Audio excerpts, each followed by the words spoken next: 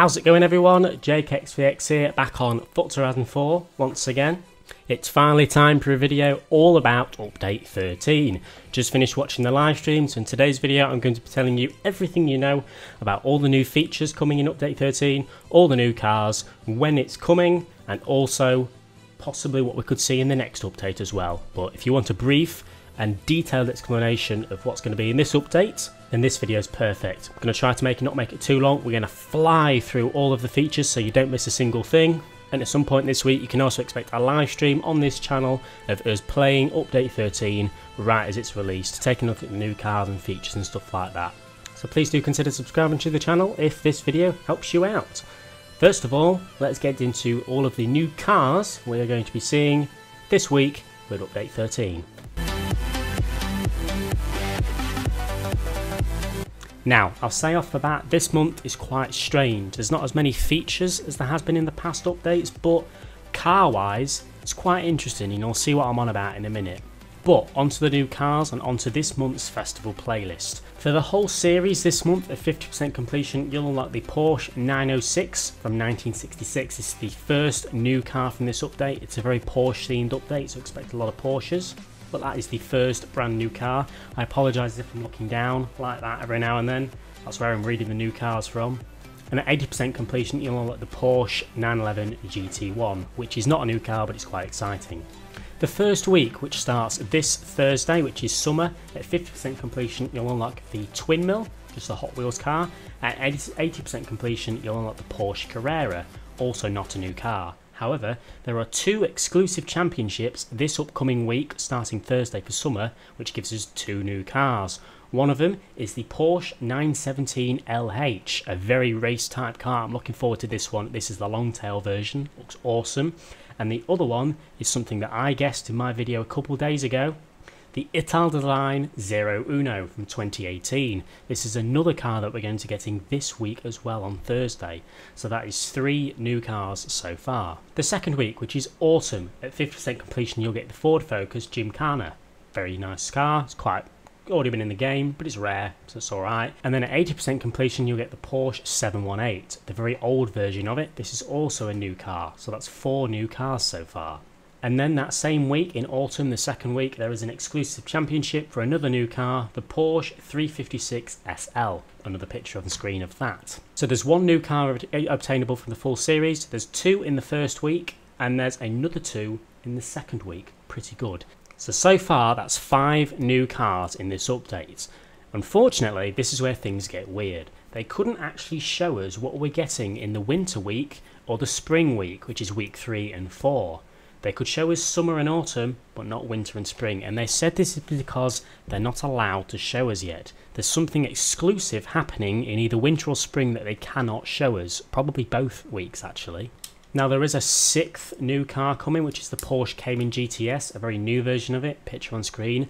They couldn't show us where this has come from because you probably get this car in winter or spring, so that's the 6th new car this month as well. But they did actually tell us that this update, all of these new festival playlists and this update is coming out tomorrow on Wednesday. And on Wednesday we're going to be able to go into the festival playlist and see exactly what they've been hiding in winter and spring. So make sure you stay tuned tomorrow for a video or a live stream seeing what's in winter and what's in spring, because we don't know that yet. Probably a lot more new cars. So far we've got all the new cars. We've got 6 new cars, not including ones which are potentially in winter and spring. We'll find out tomorrow exactly what they're hiding. I'm quite excited, to be honest. But now onto the features, which is honestly nothing. Honestly, they've not really added anything new feature-wise or update-wise this month. However, something they did show us is new additions to the route creator. They have added the ability to edit checkpoints within your route creator. Let me give you an example. Let's say you're creating a route creator route, you've got to the end, you're test driving it and you've realised, that's wrong, I don't like that. Let's say that your start point is here, you make a checkpoint there, you make a checkpoint there, you keep going and the finish line is there. The way you edit it is you pick a checkpoint.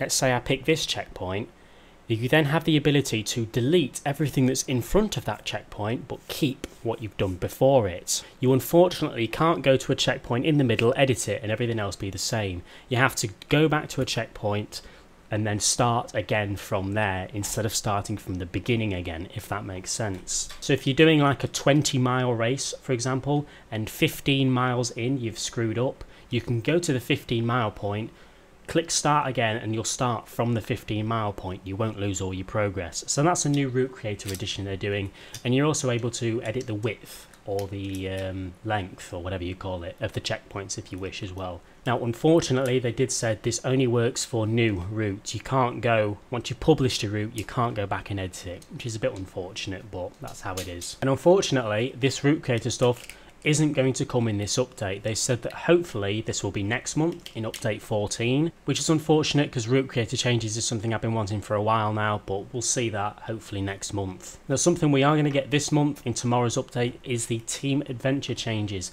They've done a lot more rebalancing and kind of, well, rebalancing to the leagues of team adventure and solo adventure, the ranked stuff. Basically what they've done is they've upped the average. It used to be quite hard to get to League 10 in solo ranked adventure, but now it's quite easy. You can get there a lot easier. They've made it a lot easier. They've just rebalanced it enough. The chances are if you go and look at your ranked adventures, you've probably been pumped up a few leagues, so that's going to be good. But that'll all come in tomorrow's update, thankfully. Now honestly, apart from a couple of random bug fixes which aren't even worth mentioning, that's all we know so far. I think what's interesting about this update is they haven't added any features, but something that they've done to winter or spring seems to be pretty cool, whether that's a really new exciting car or maybe a new kind of event. I'm really not sure. Oh, my Snapchat's going off. Feature wise, I've told you what we know, and car wise, there's these 6 new cars that I mentioned, and we'll find out tomorrow on Wednesday what else they are adding. I'm sure I'll keep you all updated with the video or live stream, so keep an eye out for that. But yeah, I'm not going to waste your time, guys. That's all we know. Stay tuned for tomorrow for more information about potentially some more new cars this month that they weren't allowed to mention until tomorrow. Leave a like if you've enjoyed, subscribe if you haven't already for more Forza Horizon 4 content, and I'll see you all later.